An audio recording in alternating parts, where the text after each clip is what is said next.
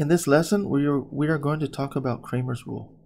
So basically, it's a rule. It's a rule for solving a linear system in this form. Okay.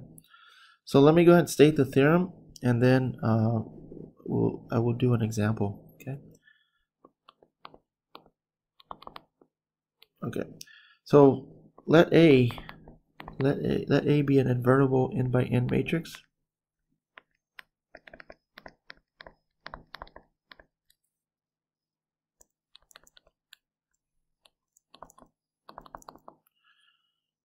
Okay, so for any vector B, okay, belonging in R of n, the unique solution, okay,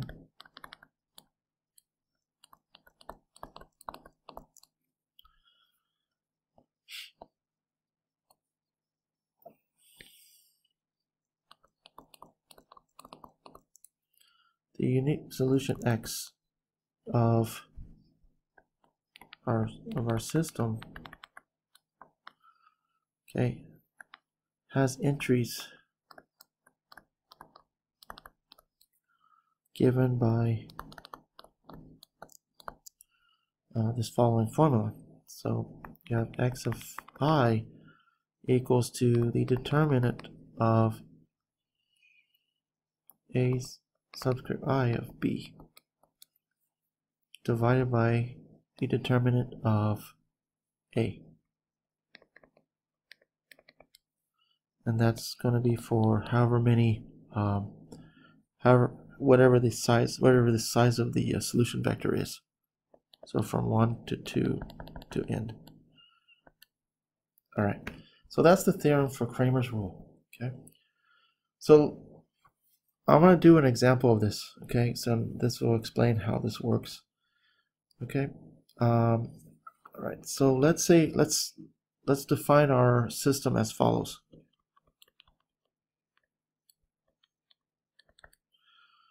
So let's say I want to solve this system. 4x1 plus x2 equals to 6. And 5x1 plus 2x2 equals to 7. Okay. So first, right, this is this system. Okay, this can be written as 4, 1, 5, 2. And then I'm going to go ahead and augment these, the B vector on there. Okay, so this is right. So this is A, and this is your B vector. Okay. All right. So let's, according to this formula, okay, what we're going to do is we're going to first find the determinant of A. Okay. Then what we need to do is we need to take the determinant of the components. So we're going to take this V vector and slide it over. Okay, we're going to take this and slide it over the first column of A, and then calculate the determinant of that. So that's going to give us the determinant of A1. Then we're going to take the B vector and slide it over the second column of A, calculate the determinant of that, and then that will give us the determinant of, then we'll find the determinant of A2 of B. Okay, so let's first find the determinant of A.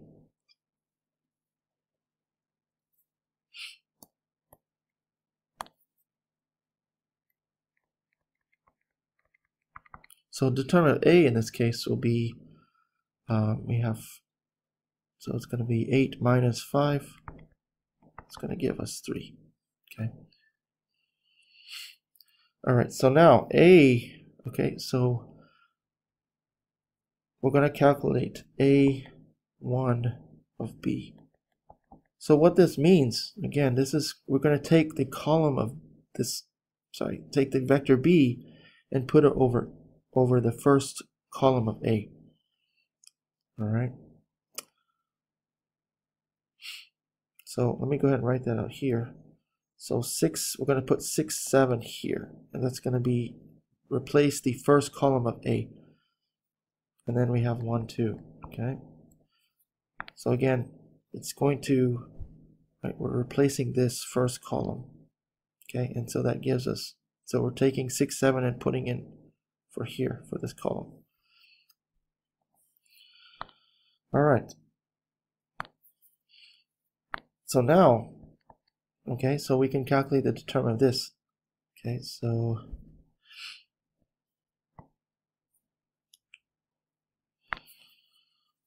the determinant of A1B is going to be 12 minus 7.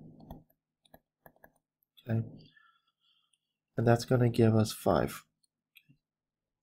Okay, now let's do A. Okay, so for when I is 2, this is going to be A2 of B.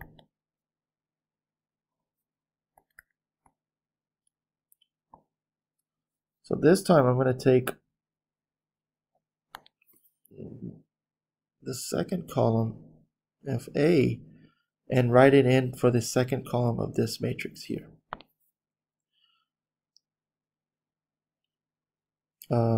Sorry. Yeah, I'm sorry.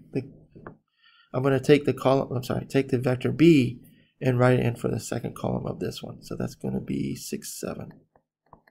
So now 6, 7 is going here now. Okay. So we're replacing 6, 7 into this into the second column of A. Okay. So that means for the first, this is going to be for the first column, it's going to be the same thing as the first column of A. Okay, now we can take the determinant of A2 of B. So that's going to give us 28 minus 30. So that's going to give us negative 2. All right. So now we have everything. Okay, we have the determinant of A. Okay. We have the determinant of A. We have the determinant of A1B and determinant of A2B. Okay, so our solution is going to look like this. So for x1, okay, according to the theorem, it's going to be the determinant of A1B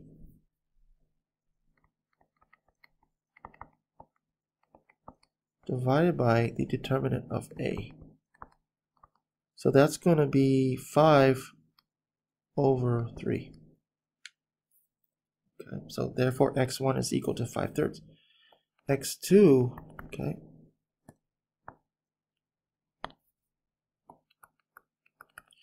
is going to be the determinant of A2 of B over the determinant of A. So determinant A2B we got was minus 2, and then determinant A is 3.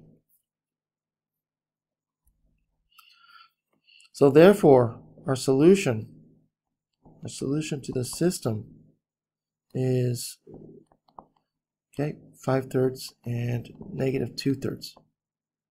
Okay. And this Cramer's method can be used for any size system. Okay, as long as that A is an n by n matrix. And the reason that we need to be an n by n matrix is because we're using the determinant here. Okay, so it's a very nice theorem to use. Okay.